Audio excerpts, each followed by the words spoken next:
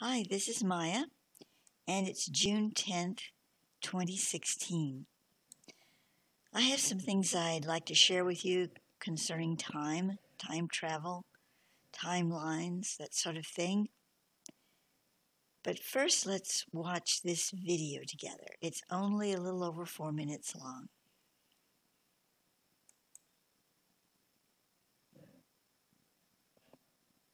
Al Bielek discusses what he remembers from his 6 weeks spent in the year 2137 and 2 years he spent in 2749. One thing that I should stress is that many of the events he described as having happened, is happening now in our present time. The New World Order takeover and devastating climate change, to name a few. The Montauk Project was a series of secret United States government projects conducted at Camp Hero or Montauk Air Force Station on Montauk, Long Island, for the purpose of developing psychological warfare techniques and exotic research including time travel. Jacques Vallée describes allegations of the Montauk Project as an outgrowth of stories about the Philadelphia experiment.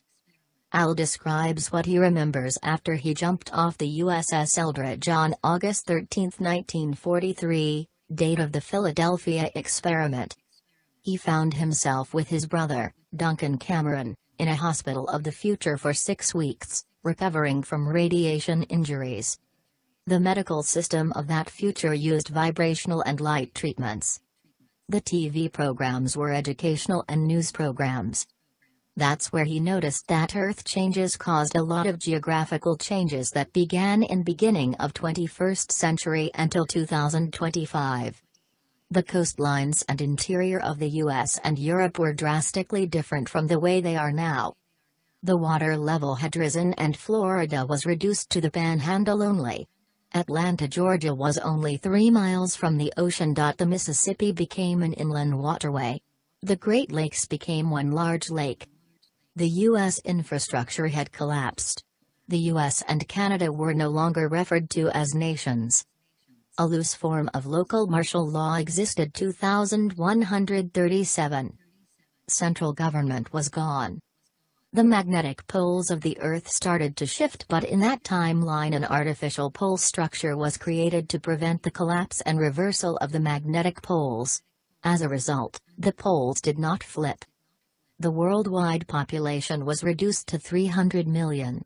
The U.S. population was around 50 million.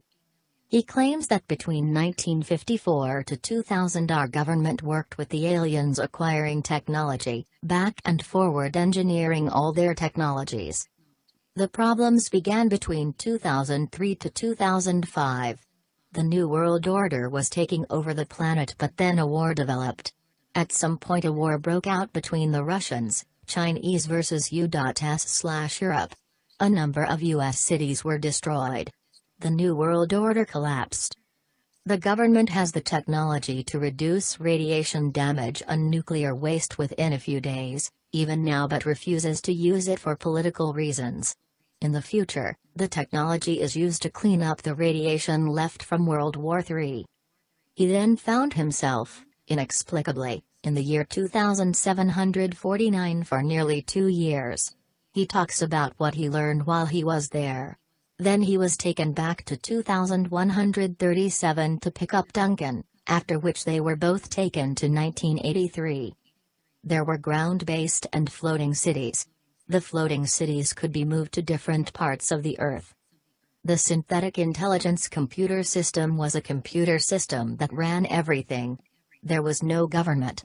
It was a huge crystalline floating structure. It interviewed them telepathically. The structure of society was completely socialistic. The basic needs for survival were taken care of for everyone.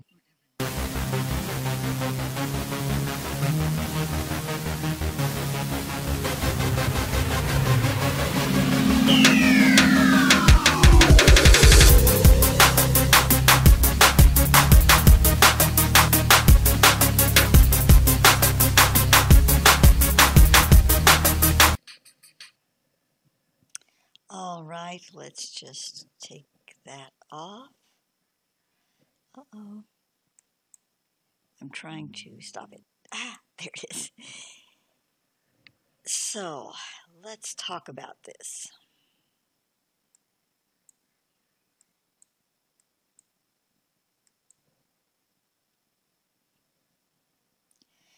Is that really our future, what Al Bielek saw?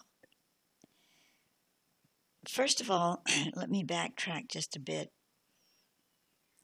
In the early 1990s, I had a dream experience that was very profound, and I wrote it all down. And then not long after I had that experience, like within weeks, I believe, I read about the Montauk Project. Now remember, no internet then or anything like that. I guess I got a book at a library. I don't know how that came into my hands. I don't remember, too long ago. But I read about it. And when I did, I saw the very striking correlation with my dream. So I asked my sources, Thoth, etc., and received that this Montauk thing was indeed genuine, that there were parts of it that were not as it seemed, but that the core truth of it was genuine, and that my dream did reflect that. So the Montauk book that I read was written by Peter Moon. He's since written many books, probably before as well, but the Montauk books and his whole association with Al Bielek and the other fellow, is pretty prominent in his work, or was at that time. Somehow I contacted Peter Moon, and I sent him my dream. He wrote back to me and said that it was very valid in regard to relationship to things that had not been published or known about, that he knew from interviewing and being really rather close friends with Al and, I can't think of the other guy's name. So he took it seriously, in other words. One thing led to another, several phone conversations, and I wound up contributing a small little blurb in one of his books, actually two of his books, one later on as well. I mention this because I got to know a lot more about the whole Montauk Project from Peter, and which also caused me to research it more akashically. And I feel that both Al and this other fellow, I can't think the name of, their insights were basically very genuine. They were genuine completely from the heart and soul of these individuals, what they believed they saw and experienced. One has to remember, though, and this is stressed by Thoth, any of the time travelers, whether it's from the Montauk Project or the more recent ones that are coming out now that are talking about their experiences of government-controlled projects and other things, that they have been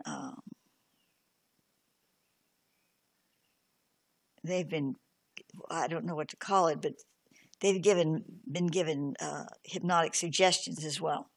So that doesn't invalidate their work of what they saw, but one has to realize that they are not entirely, they're telling what they thought they saw and experienced, but some of it has been influenced. Not only that, we're dealing with various timelines. That's what we're going to talk about here in a minute. So what we just saw that Al experienced, most of it, I would say, if not all of it, was probably true. But it was a timeline that we don't have to go down. We're already going down it. I mean, let's face it, we're already there to an extent, but we can always change that. And that is what the shifting of our conscious awareness is about right now, changing that. This whole thing with Bernie and his, I didn't say his revolution, but the revolution that he perked, that he tweaked to allow people to wake up and realize that this was their chance, their moment. It's not about politics. This is about changing a timeline, folks. This is what this is about, whether Bernie actually winds up winning the presidency or not. This is about changing a timeline. The timeline that you see Al going down. We don't have to live that. Kind of seems to turn out okay somewhere down the line, but no. We can shift it so that we move into the pyramidus radius matrix that prepares us for the ascension much, much, much earlier than having to go through all of this other stuff. And this is of paramount importance. Now, it's not just about the awakening of the 99% in the United States of America, but it is a key threshold. And of course, there are other things going on all over the world that are attempting to support that turning of the key.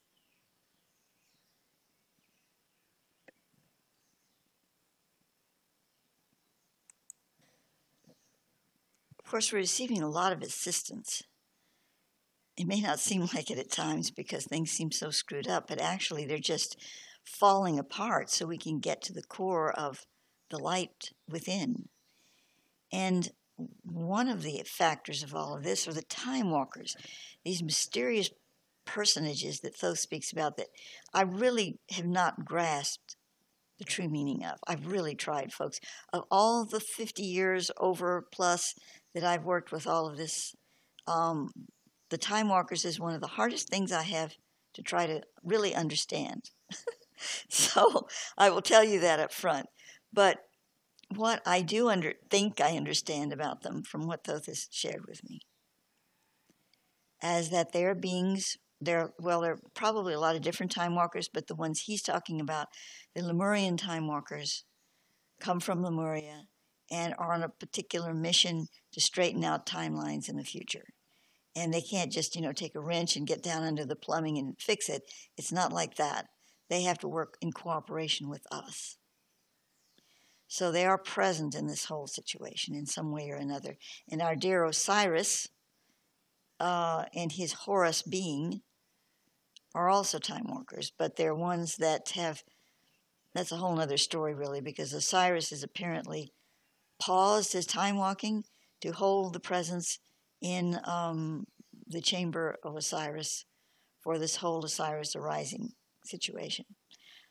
Again, that part I really don't understand, but there's something about that that's very important, so I keep working with it and asking more questions when I can. But the bottom line is, we don't have to experience the future that Al Bielek saw, and that's not very far in the future. I won't probably be alive then, and some of us older ones, but the younger ones very likely will in some of these scenarios, especially if you realize that we're already working with genetics to prolong life and, make people's lives longer and healthier and all of that. On one level we are. Other people are trying to make us die off so they don't have so many people here and they can take over easily. So there's two factors going on. But, the real longevity of the ancients does not come from manipulating genetics. It comes from a deeper source. And that could very well play out in our future in time for these younger generations to live a very, very long time. And what about us that won't? I saw this really shocking to me video, and it was showing some older actors and celebrities, and they were saying about climate change. Well, what do you think about it? And they were saying, well, I'll be dead then. I don't care. And the other one said, well, I'll be dead. I don't care. And another one said, who cares? I'll be dead then. I mean, I was shocked. I was absolutely shocked. Because for me, I'm part of the system. And when I say system, I mean it in a positive way. This beautiful, unflowering experience of Earth that I've been part of and incarnated in, and will again, hopefully not until the newer star version, but nevertheless, I'm in the game and I'm here for a purpose. Crossing over to the next level has nothing to do with, oh, I'll be dead then. I'm sorry, but that really sort of ticked me off, as you can tell. I will still be very active with this whole process, only on another level. And I will be caring and compassionate about it. And I will do whatever I can, whatever is allowable for me to do to help move us all into the next stage of the new Earth star. People that don't realize that, I feel very sorry for them, because they're going to be in for a shock, a big one. And it's not going to be pleasant if they think that that's it. They're going to have to evaluate where they didn't take part on some level, even internally. I'm not saying we all have to become revolutionaries. That's not what I mean. But we have to care and realize that we go on experiencing and being part of it when we're on the other side. Certainly Bernie does. I mean, what would happen if Bernie Sanders, 74 years old, said, oh, well, I'll be dead then. I don't care about global warming. That's the last thing in the world he's saying. And of course, you could say, well, I care for my grandchildren and my generations to come. And certainly that's a very valid reason. And it's part of the reason. But I don't have any children. And I still care because of the greater picture.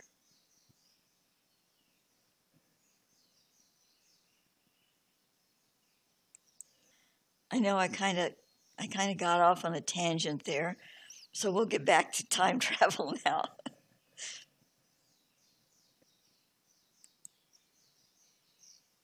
So we are really indeed,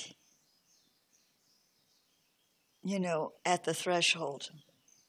As the song goes, someone's a-knocking on my door. And there are two doors and there are two knocks. And one is what they're calling the New World Order, but it's really much bigger than that. Thoth calls it the One World Legion, but he even says it's really much bigger than that. But it's not a bunch of, it's not as simple, as anybody really puts out there. I mean, like David Icke, he has some information I really agree on, but there are things I really disagree on, and I believe he's sincere in everything he says. But I disagree about some certain things. We have, in this world, we agree, we disagree. And I don't agree that the Queen of England is a Lizzie, and that there's tons of Lizzies out there in disguise. I don't agree with that. Won't go into all of that, but from my Thoth channelings, that's not correct. I do agree there are alien species that are have been very successful in controlling and manipulating a lot of our realities through their minions, which are what Bernie is calling the 1%, and what is behind that 1%.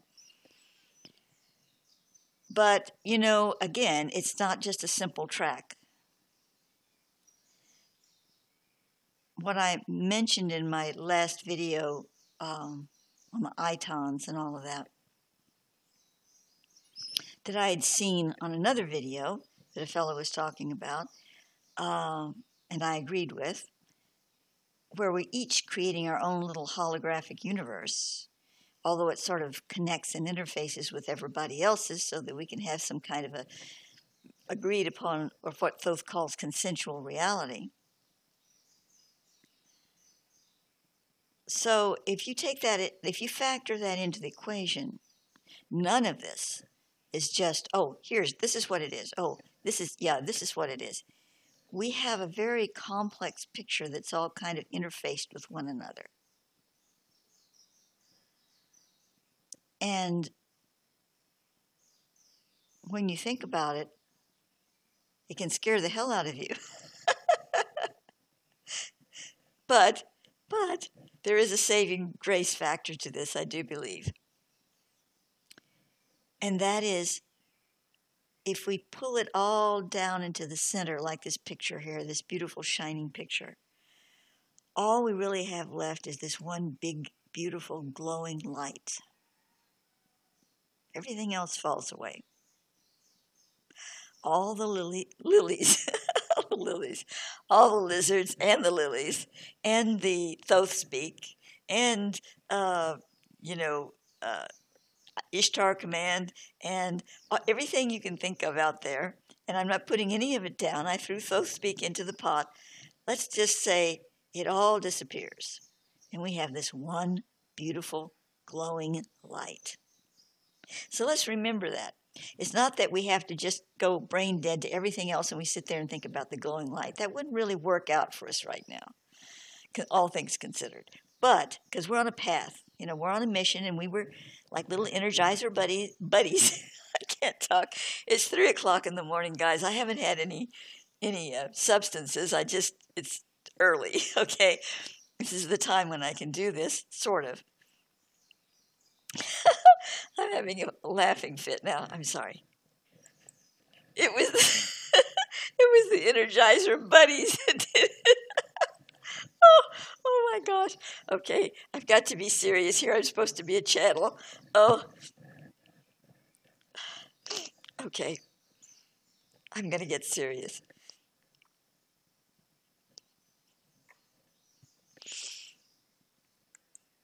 Okay. I think I'm through laughing. I'm going to try to speak now sensibly. But I can't remember what I was going to say. I'm going to have to edit this. This is terrible. I'm sorry. Oh. Every time I turn the mic back on, I think I'm serious. I burst out laughing again. But we are talking about a very serious thing. But guys, we have to have laugh breaks. If we didn't, we'd go completely insane with all of this. So you're going to have to sort of put up with mine, I guess, right now, if you want to get to the rest of this video.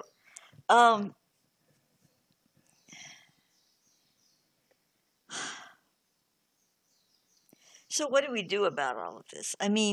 Here we are in the midst of all these timeline tangles. And it's up to us as a world to choose a timeline that we can all agree upon in our consensual reality. Individually, we have to choose our own timelines, but they all need to line up and agree in the consensual reality to take us into what Thoth is calling the Pyramidus Radius Matrix and beyond into the new Earth star reality. Now, that's assuming that that's where you want to go.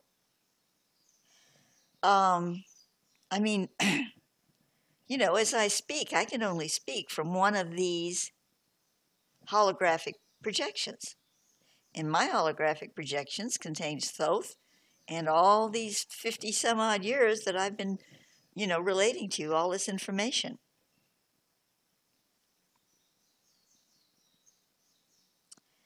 So if you want to go down that timeline, giggles and all, then this is what we're linking up to. I am assuming that the whole world is linking into a consensual reality that more or less is backed up by what Thoth is telling me. That has to be my assumption. I would be very depressed if I thought that, my 50 years worth was kind of down the drain. So I have a vested interest in assuming that. I'll be, totally transparent about that fact. But that's where I'm coming from when I'm speaking about this. But if you want to put that aside and just say you want a better reality than what you're faced with on Al's timeline or anybody else's that takes you down into all these areas that are kind of dark and dirty before you come to the light, why do we have to do that? Let's move forward and move into that light spectrum and do so in a conscious way that allows us to be spiritually proactive. Now, you don't have to get signs and chant Bernie, or you don't have to get in line and shake your fist at the establishment out in the streets. You can do that if you want to, as long as it's nonviolent. But, there are other things to do. But you need to be proactive in a spiritual, heart-centered way. This is not a time to sit and just meditate unless you happen to be one heck of a meditator. And I mean somebody can come along and stick nails in you while you're meditating and it didn't even hurt you. If you're that kind of a meditator, go for it. That would be a great thing to do. But if you're not that kind of a meditator, just, sitting there in your living room or wherever doing a little meditation, which is wonderful and helpful, but if that's all you're planning to do, it's not enough. I'm telling you, it's not enough. We need to do that. We need to go into our inner being and be present and be light functional, but we also need to be proactive in some way. And that way will come to you through your meditations, through your light experiences, if you're saying, use me, allow me to be of service in a greater way on the planet at this time. Whether it is blogging, whether it is networking, whether it is speaking to your friends that you're afraid to speak to because you don't think they're going to be open enough to understanding the picture. However you can do it, whatever words you choose to use, whatever particular theme you want to approach, because there are a lot of different ones you could tag for this, but proactive about changing the world for the better and doing it from a deeper, more conscious reality. I mean, we've been trying for years to get things done on this planet from the 60s on, and it hasn't really worked very well, has it? Oh, yes, it's worked some. It's worked, to some degree. Thank God for light beings like Martin Luther King and John Kennedy and Robert Kennedy. None of these people were perfect. We can dig into their past, to their private lives and say, oh, look what they did. But let's don't, that falls by the wayside in regard to what they helped accomplish on this planet and the true beautiful souls they were, flawed as we all are, and what they accomplished. But, it's still not enough, is it?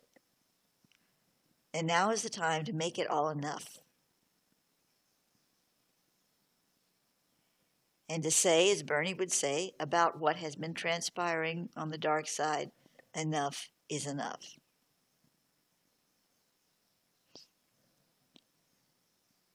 And it's up to the individual how they do this, how they integrate themselves more now into the 3D reality. Most of you listening to this have been trying to not integrate yourself into the 3D reality because it's been so harsh, and that includes myself. And it's a tar pit, It starts sticking on you and draws you in. And then you're all involved with the things that are the last things in the world you want to be involved with. But I'm not talking about doing that. I'm talking about a new gameplay, a new way to integrate with the current reality, as scruffy as it is, and not get tainted by it. To bring it light, to bring it substance, to bring it the spoken word, to bring it the written word, to bring it the visual image, and not get tangled up in it. Let's think about that. Let's do more than think. Let's experience it in our inner being. Just take a moment. Just take a moment and feel what that might be like. Not how it's going to be done, but the feeling of what it might be like if you did it and it happened and you saw the positive effect of it. What does that feel like? I mean, that's power right there, just in imagining it. Because then it will begin to unfold to you how you can accomplish it. And people will come into your lives that will help you accomplish it. And doors will open to you that will help you accomplish it. But that's not going to happen until you take that first step. And this is what creating timelines is all about.